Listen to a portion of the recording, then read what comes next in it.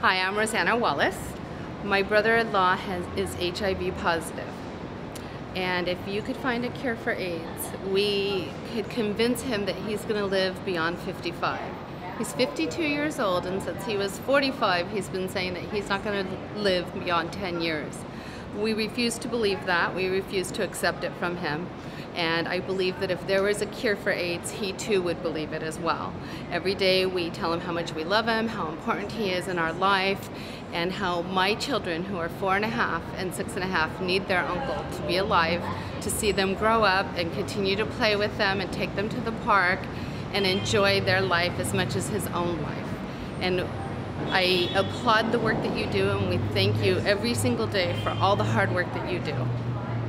Thank you.